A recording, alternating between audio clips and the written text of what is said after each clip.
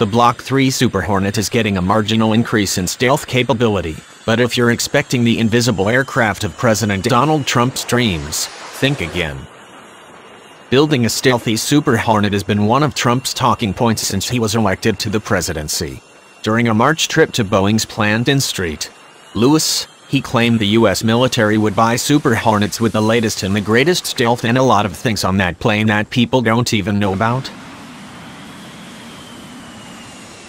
Trump was referring to one of the Super Hornet's Block 3 upgrades slated to be incorporated on jets rolling off the production line in 2020, the application of radar-absorbent materials or RAM, also known as stealth coating. But far from being the latest and greatest, the company has already used the exact same materials on the Block 2 Super Hornet to help decrease the chances of radar detection, said Dan Gillian, who manages Boeing's FA-18EF Super Hornet and EA-18G Growler programs. Block 3 jets will get a little more of that coating applied to them, and in a few different areas to buy a little bit more performance, Gillian told Defense News in a March interview. All in all, those improvements will reduce the aircraft's radar cross-section by about 10%, and with very low risk, he said. Although the general public tends to think of stealth like the invisibility cloak from Harry Potter or Wonder Woman's invisible plane, stealth is more of a continuum that is enabled and affected by many factors, experts told Defense News. It's not a Romulan cloaking device, said Richard Abulafia, a Teal Group aviation analyst, referencing a technology from Star Trek that allowed spaceships to be invisible to the naked eye and electro-optical sensors. It's about reducing the likelihood that an adversary will see you first. And seconds count, so if it buys a little extra time, then it helps.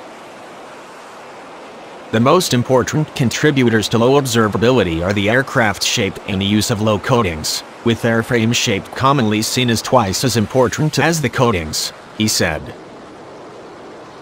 Stealth fighters from the oddly angled F-117 to the F-22 and F-35, with their rounded edges, were all designed to bounce radar waves away from an aircraft, sometimes at the expense of aerodynamic performance or other attributes, said Brian Lasley, an Air Force historian and author. That being said, the Super Hornet, with its external stores and pylons, is not going to replicate the low observability of the Joint Strike Fighter, which was designed from the beginning with stealth in mind. But just because it's not a pure low aircraft doesn't mean that the designers weren't concerned with the radar return, said Lasley, who added that it's reasonable to expect a 10% decrease to the aircraft's signature by augmenting block jets with additional RAM coating. Shining a spotlight on the Super Hornet's low observable attributes may have helped sell Trump on future orders, Abulafia speculated. One of those benefits, according to Lasley, is that the low-performance upgrade could also enable the Navy to be more flexible in its mission planning. An aircraft can be more or less easily detected by radar depending on how it is positioned or the route used by the plane, so having more radar-absorbing materials on the Super Hornet could give the pilot more options. I think what the Navy is doing is trying to maybe reduce enough of the cross-section of the F-18 in high-intensity combat scenarios, Lasley said. I don't think they're trying to make the F-18 a stealth aircraft, he continued. But if they can reduce the radar cross-section enough that in certain scenarios it is more difficult to pick the Super Hornet up, that would be of benefit to the Navy. While the president has done much to focus public attention on the Super Hornet's upcoming low upgrade, the Block 3 actually offers a relatively modest increase in stealth compared to earlier concepts floated by Boeing.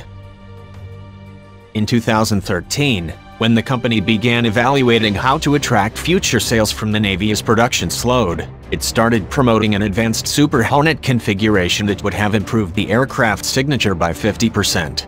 That version of the jet included structural enhancements and an enclosed weapons pod, but Boeing ultimately stepped away from the concept. Those big compromises you have to make to get the higher levels of stealth, like putting your weapons in a bay, we don't think that's a necessary part of the Block 3 story for the Super Hornet, Gillian said.